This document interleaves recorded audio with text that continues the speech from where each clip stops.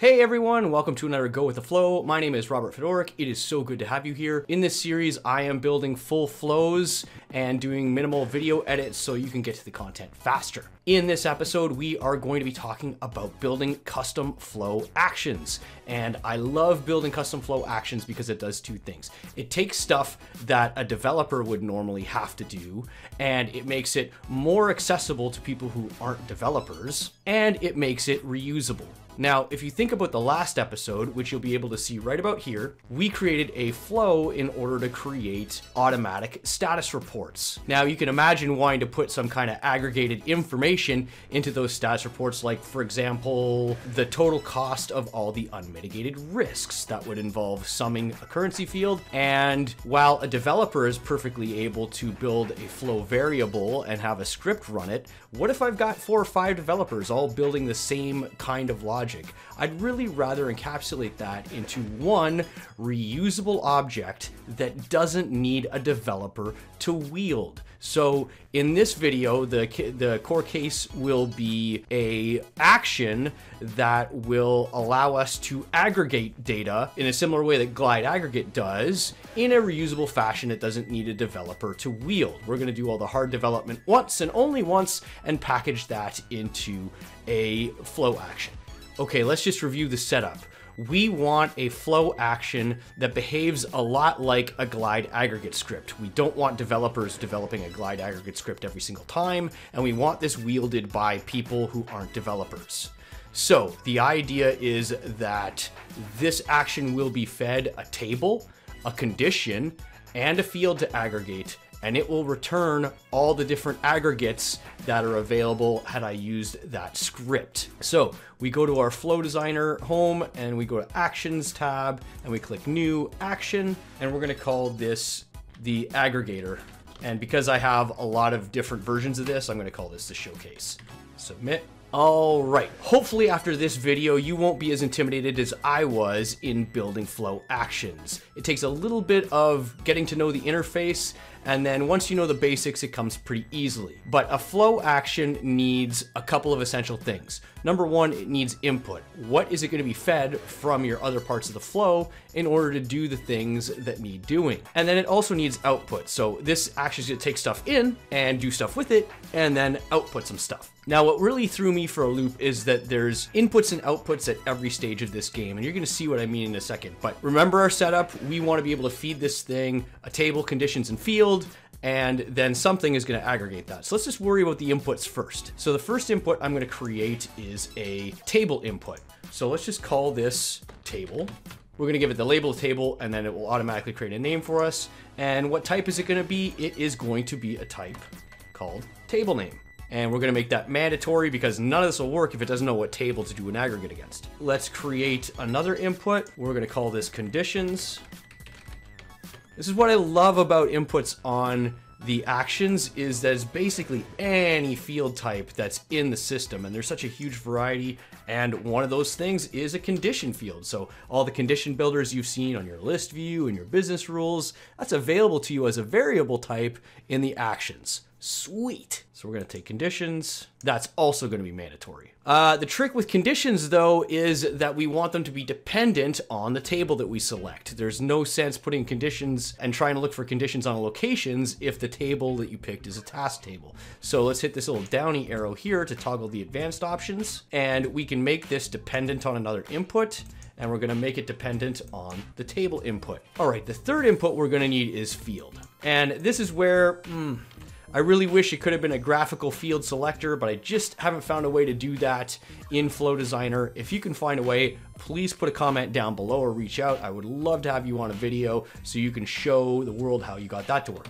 But we're just going to say field.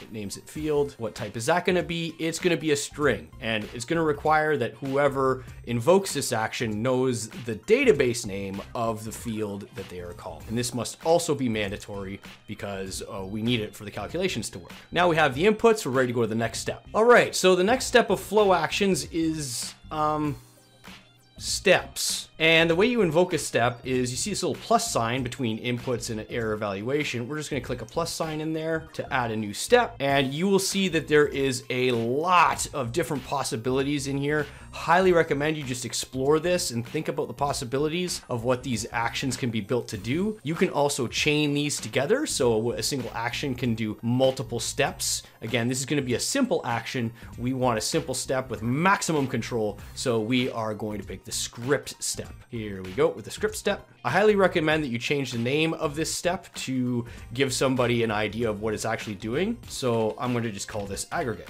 script.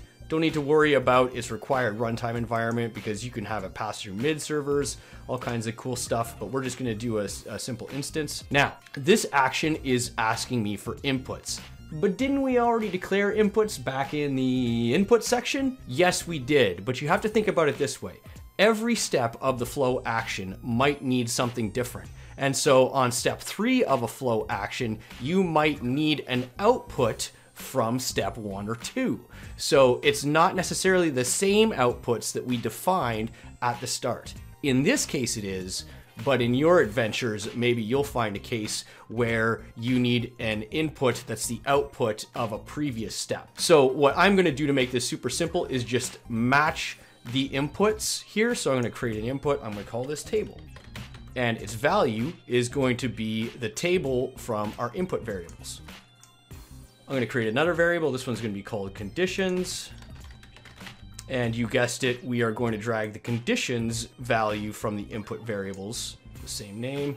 I've had some trouble dragging and dropping these conditions, so don't be afraid to use this data pill picker. I'm going to go to inputs, conditions, there we go. I'm going to create a third variable. It's going to be called field. And you guessed it, we're going to use that data picker, go to the inputs and pick the field input variable. So now the inputs to the script step in our custom action are being populated by the inputs to the flow action. All right, now let's get down to the scripty bits. And you just imagine in your world, you are building this with your scripting knowledge, but then everybody else after you doesn't have to have scripting knowledge to get this done. This is a beautiful thing about it. And let's take a look at the code. So it wraps this step in a function, and well, it has two parameters, inputs and outputs. This inputs parameter is coming from the inputs of the step, not the inputs of the flow. That's why we went through the trouble of matching the inputs of the step with the inputs of the flow. So this inputs is grabbing this object's data. The first thing we're going to do is declare a couple variables here. I'm just going to copy this from another script that I know is working. So we're going to declare a variable of input table, and that's going to pull from inputs object, right, which is coming up here, and pull the table variable.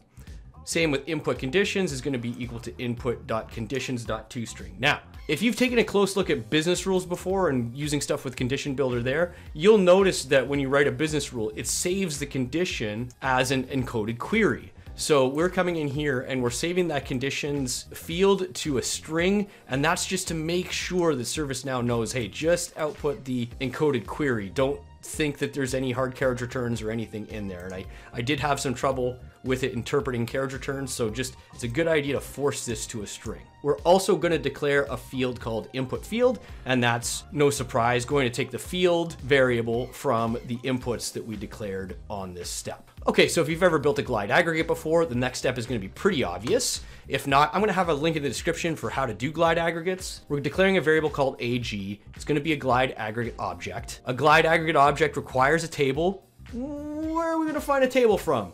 Yes, the input table variable that we just declared earlier. So we're going to drop that in here. The next thing we have to do is find out the conditions that we're going to conduct the aggregate on. Where are we going to find conditions? Of course, we've gone through all that trouble to get the conditions into this script via the inputs of our aggregate script step from the inputs from the flow action. Okay, and I pumped that into a toString so that I can then pump it into this add encoded query, so that acts as my conditions. We also want to set grouping false because we don't want to group these aggregates unless you want to do a ton of work meddling around with the outputs of this script. Then we put in all of the aggregates. We're adding an aggregate for all the aggregate types. count, sum, average, min, max, and standard deviation. If you want more information on standard deviation, I'm gonna have a video popping up right about here. Be sure to check that one out. Standard deviation is super, super awesome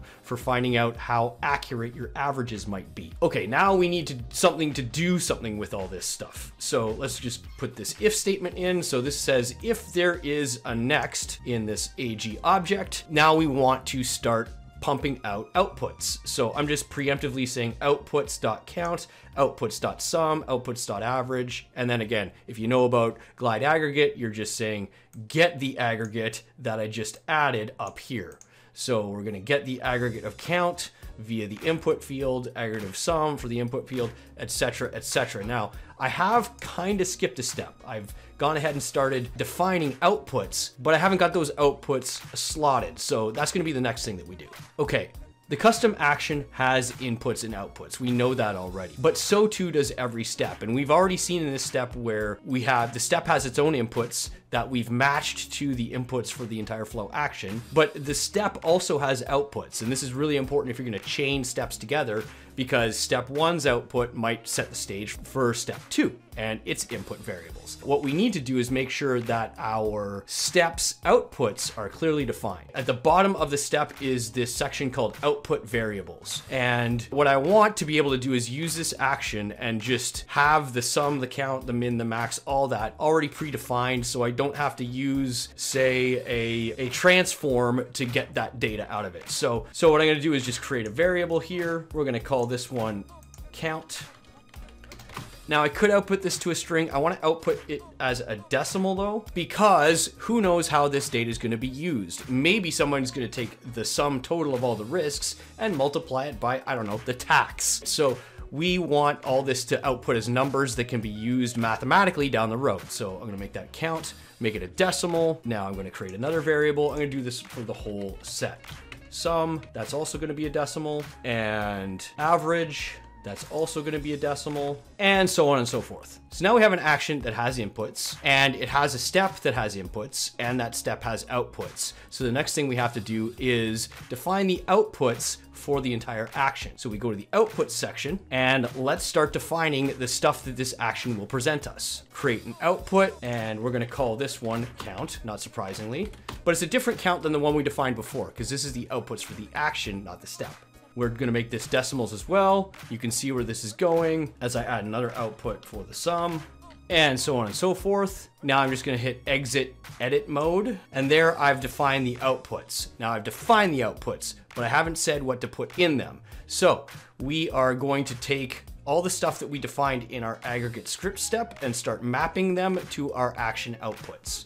So let's go to our count, our sum, our average, and so on and so forth. You can really see now why you have inputs, outputs, and steps with their own inputs and outputs, because what if we wanted to have several different steps and the final output was math done on the different steps involved? So that's why all of that stuff is separated. And we're gonna give it a test. This is why I love Flow Designer. This test capability just can't be beat.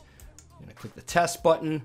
It asks us, not surprisingly, for the inputs that we asked it for, right? So let's start off with risk, and let's put some conditions in there. We want the estimated cost to not be empty, and we want the state of the risk to be one of pending, open, or work in progress, and the field that we're gonna go off of is cost. Let's run the test, view the results, and we see in the output data that the average is 4743, the count is 204, the max is this, the min, standard deviation, etc. We got different numbers. That looks really promising, but let's double check the data.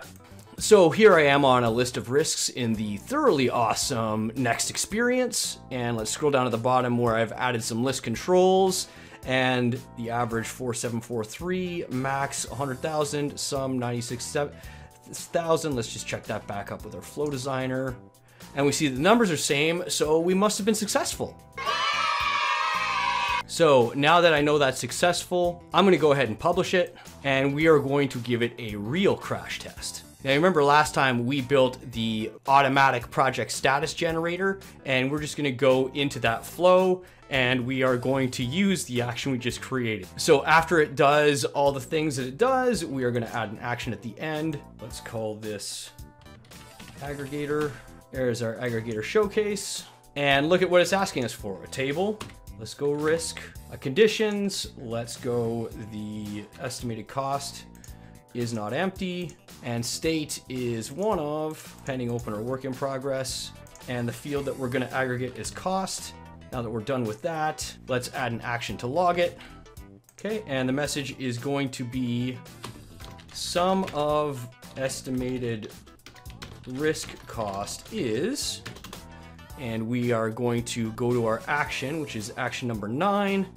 Number 9 in the aggregator. Oh, look how nice that is. Count sum, average, min, max.